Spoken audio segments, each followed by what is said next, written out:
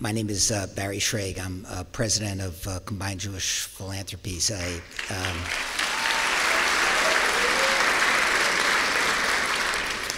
I just came back from Israel, and one of the things that I can tell you is that one of the things that you should do is to plan a trip to Israel as soon as possible.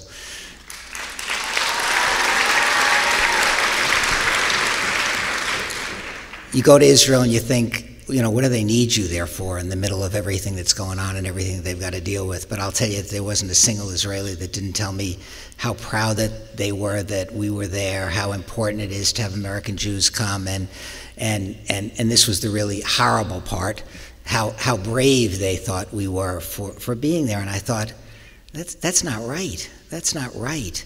They're there every day, day in and day out, trying to deal and survive with what they have to do, and what we do in that sense is really so small, and yet it's so deeply appreciated by the people of Israel. Time moves so fast, and things happen so quickly. So 3 weeks ago, I was in Israel with the governor celebrating Startup Nation, and seeing companies so glad to be there because Israel is the heart of technology for the whole world.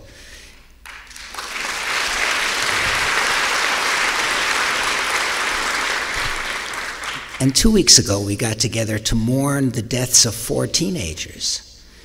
And there were no applause, no cheers, no smiles, just tears. Just tears at the death of human beings in a very, very bad neighborhood in a very, very difficult world. And so it wasn't with joy that I went back to Israel at this time. It was really to understand what was happening in Israel. America is a blessed and lucky place. We haven't had real battles on our soil since the Civil War. We don't understand what it's like to wake up to sirens in the middle of the night. We don't really understand what it's like to send our sons and daughters off to war.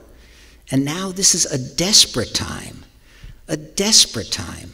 I can tell you that the last thing in the world that the Prime Minister wanted to do was to send Israeli soldiers off to war, a war that will take many of their young and promising and wonderful lives, a tragedy that no one really wanted. So why did it happen? Why is this happening? Today, Hamas violated its own humanitarian ceasefire. How can that be? What does that mean? It's not hard to understand what it means. I urge you to Google the Hamas Charter. You'll see very clearly what it means. It means that their aim is the destruction of the state of Israel, which they consider to be a holy goal on their part. This is not Islam against the world. It's not Islam against Israel or against the Jews. It's a terrorist organization, Hamas. It is not a country. It is not a faith in and of itself. It has its own goals, and they're very, very clear. And you know, if there's one thing we understand as Jews that we must understand, it's when they say they're coming to kill you, they are coming to kill you. And there's no doubt about it. And here we are in this situation. So I went to Israel to see just a little bit about what it's like. And in Tel Aviv, it's quite right, it's survivable. You can get through it. We went down to the bomb shelters during one red alert, and there was a technology conference going on. They interrupted their technology conference for about 15 minutes to be sure that they weren't harmed by the rockets that were coming. But when you go down south, when you go to Sderot, Sderot is the canary in the coal mine. Sderot is where life begins and ends in Israel.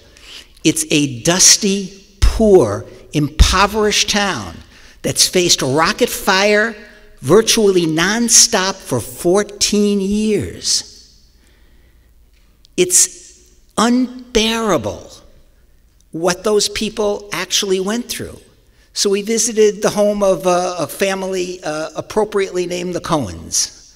A mother, a father, and their 8 children, and all their neighbors came down to talk to me as well. And their story was amazing, because the Cohens left Efrat to come to Sderot because they wanted diversity for their children, religious diversity, socioeconomic diversity, deeply committed to being in Sderot. And while we were there talking, the sirens went off, and we went into the safe room, all of us, about 15 of us, not a big room. And we stayed there until we felt it was safe to come out, and we were very confident because we believed in the Iron Dome. And the Iron Dome is a magnificent, magnificent thing.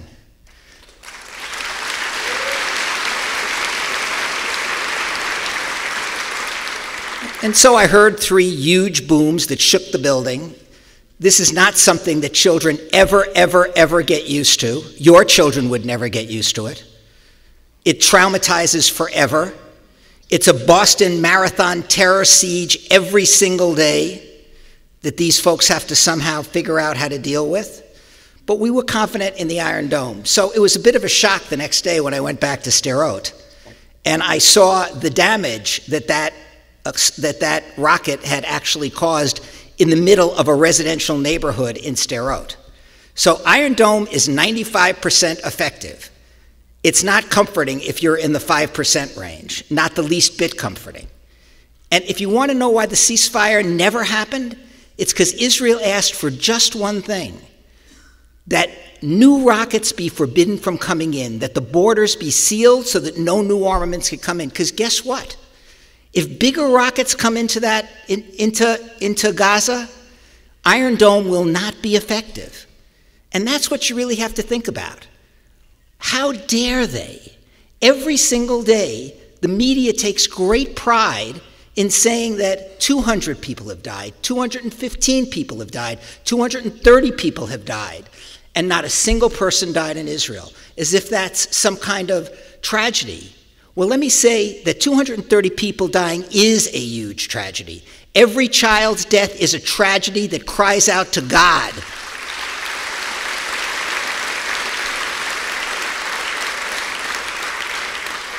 But you need to consider what would happen and what the goal of Hamas was.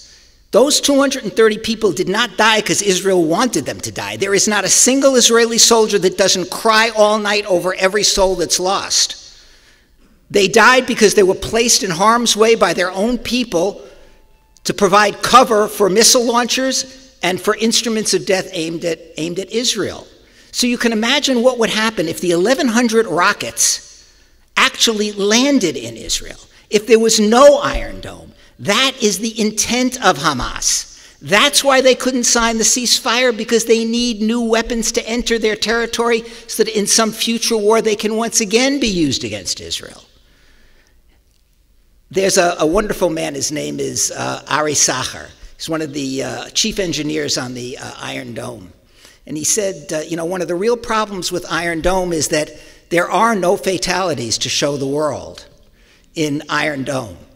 There are no pictures of destroyed buildings. So we actually created a computer program that would track every rocket as if it had hit something in Israel and show what the destruction would look like. Tel Aviv in flames, Sderot utterly destroyed, Beersheba never to be raised again in the future of the world. All of those places utterly destroyed. That's not an accident. That would have been on purpose. That would have been their aim, part of their aim toward the destruction of the state of Israel. So Israel is defending itself. This is not a time of joy. Those soldiers inside Gaza right now are deeply in harm's way. And I can tell you something for sure: they will do everything humanly possible to avoid civilian casualties. They will do their best to carry out their jobs and come home and be able to sleep at night, because they knew that they had defended their country without inflicting harm on a single human being. That is the aim of the state of Israel.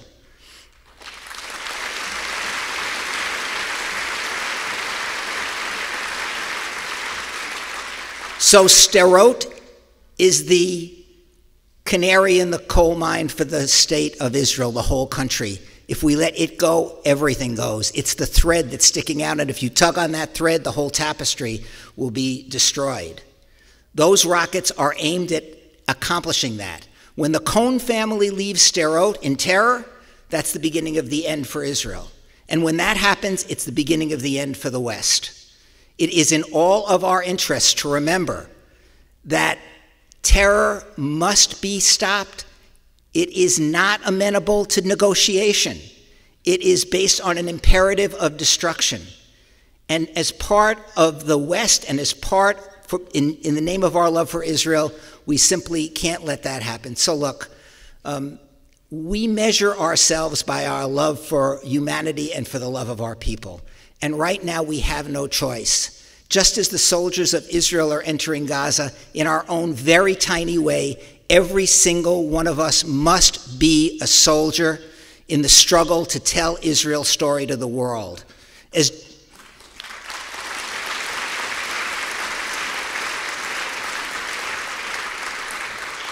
As Jeff so rightly said, this is an absurdity.